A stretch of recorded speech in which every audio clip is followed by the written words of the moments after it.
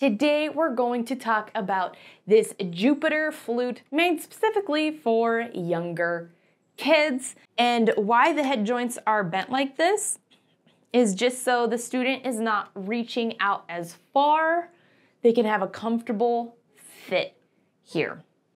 Okay, now there are some guidelines to help your student know where their fingers go. This one is just more of an indent for a feel. Now, the pro to that is that it should be enough for your student to feel where their fingers go. But when they transition onto a regular student flute, that transition is not going to be as tough.